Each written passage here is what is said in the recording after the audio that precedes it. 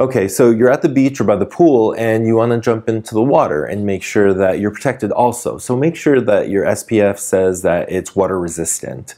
And there's a difference. There's a water resistant level of 40 minutes or 80 minutes. And the thing that makes your sunscreen water resistant is the level of ingredients that they're putting in it, like a zinc oxide or avobenzone. In the level with other sunscreen ingredients is combined, it will give you the protection that you need while you're in the water. So always make sure that you look at the ingredient panel, look at the SPF and the water resistant amount in there, and make sure that you're protected. So reapply when needed and enjoy your time at the beach. Click the link below and get some more information.